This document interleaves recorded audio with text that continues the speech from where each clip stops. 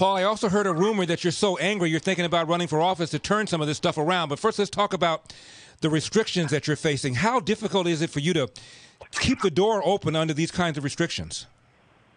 Well, it's going to be very difficult starting Friday morning. We're going to close on Thursday to give my incredible staff the day off. But Friday morning, it's going to become.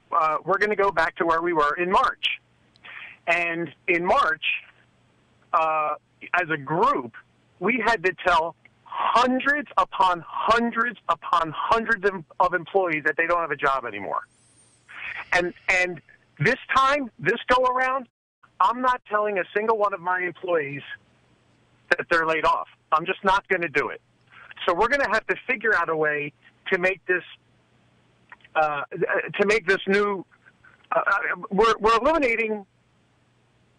You know, immediately it should be another hit of 50% of revenues if, you know, if it plays out at its best case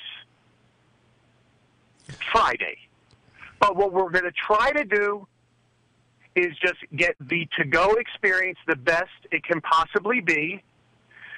And these protests that are going on are in defiance of rules that are being made by people that have no right or authority to make rules. So I don't know how much protest there's going to be here, but it's going to be, we're going to make this the best it can possibly, we're going to make this the best experience you can have in a to-go and delivery world, and we're going to figure out every way that we can around these rules. And frankly, I don't even know their rules. Where are the rules? Are they laws? What is going on? What are we supposed to follow? How are we supposed to know when the new rules come out? Are we supposed to have Fox 11 on constantly and watch Governor Newsom every second? So that's what we're doing right now, Larry. Everything's fluid, but I will tell you one thing. I am not laying off a single employee from this restaurant, no matter what. That's my promise to Governor Newsom and Mayor Garcetti and Barbara Ferrer, whoever appointed her Minister of Health. I'm telling them I'm not laying off a single employee, no matter what they do.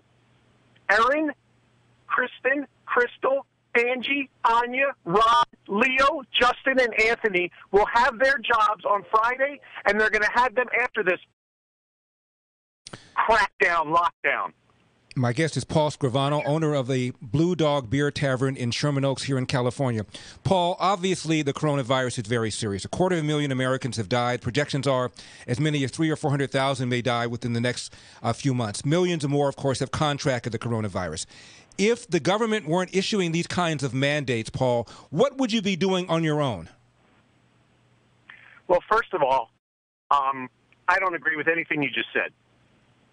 I don't agree with a single figure that I read or see. Mm-hmm.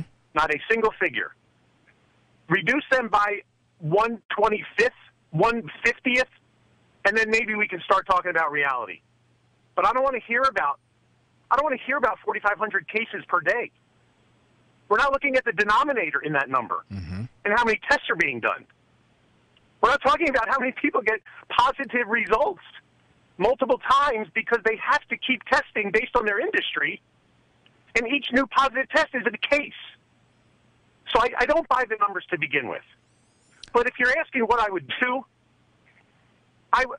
frankly, Larry, this whole thing could have been solved with a $10 billion nationwide advertising campaign. Protect the vulnerable. Protect the elderly. Protect the upper respiratory.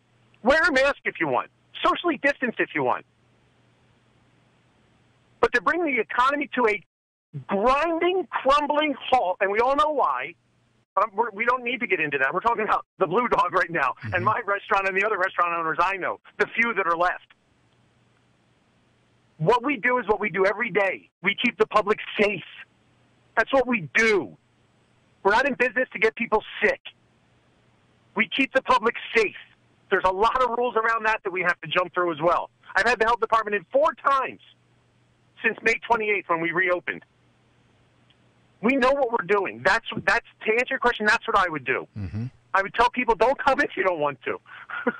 Don't go out if you don't want to. But the world cannot be brought to a grinding halt for suspect numbers on a disease that affects so few people that if we protected those so few people, we wouldn't be in this predicament. My guest is Paul Scrivano, owner of Blue Dog Beer Tavern in Sherman Oaks, California. You know, Paul, everything that you're telling me, to me, should have been argued when 20, 30 years ago, California and the rest of the country mandated that nobody gets to smoke in a restaurant. Why can't somebody put a sign saying, if you want to come in my restaurant, you can smoke? Same as somebody can put a sign saying, if you don't want to wear a mask in my restaurant, you can come in here without a mask, or a sign that says only people can come in with wearing a mask, if that's what restaurant owners want to do. Let individuals make their own decisions, let the consumer react to those decisions, and it seems to me every argument you're making about the coronavirus and masks and mandates could have and should have been made in arguing that the government should not have mandated that people can't smoke in a restaurant. Well, Larry, this is not my restaurant. Let's be clear. I can't put a men's room sign on the bathroom door.